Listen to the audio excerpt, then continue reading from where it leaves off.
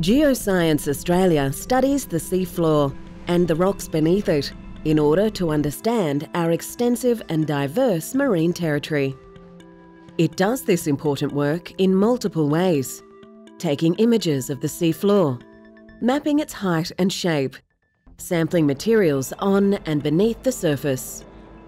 An important way to study the geology beneath the seafloor is through offshore seismic surveys. Seismic equipment towed behind a vessel emits sound waves. These waves travel through the water and the sea floor and are reflected off underground geological features. Receivers towed behind the vessel collect the reflected signals, which are then interpreted by geologists. Australian law requires an environmental assessment before a survey can proceed.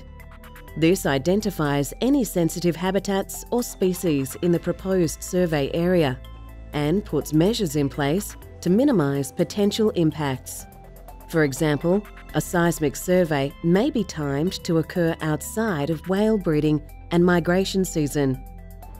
During seismic surveys, the presence of whales is monitored continuously using devices trailing behind the vessel and dedicated whale observers watching from the deck.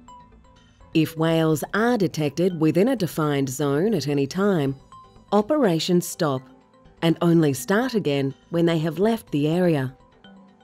The Australian Government is committed to ongoing efforts to develop best practice techniques that are in line with current research and community expectations. In collaboration with universities and government partners, Geoscience Australia has conducted innovative research into the impact of seismic operations on marine life, including fish and scallops. The collection of seismic data and ongoing research helps Australia maintain the balance between developing our natural resources and protecting our marine environment.